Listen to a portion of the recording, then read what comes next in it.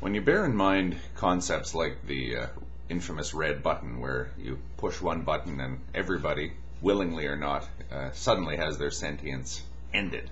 Boom, immediately.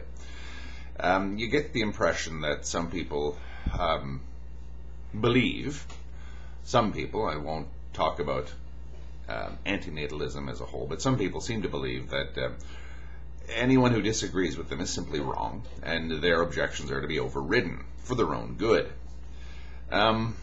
You hear that in other ways, in other arguments that are put forward, where people who are called pro-natalists or natalists or whatever you want to call them are denounced as the worst kind of torture imaginable. Now, if you take that kind of position that you don't really, that other people's objections aren't really all that important,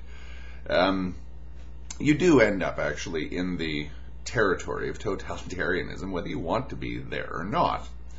We won't listen to anyone else's objections because we know better than they do, or we don't believe their sincerity in objecting to us. Therefore, whatever objections they come up with can be morally overridden. They can be safely overridden because we are right, they are wrong, and possibly they are actually dishonest. From the point of view of an antinatalist sort of public policy, I get the impression that the Benatarian school seems to hold that the end justifies the means. Do you think that Benatar in particular says that? Thank you.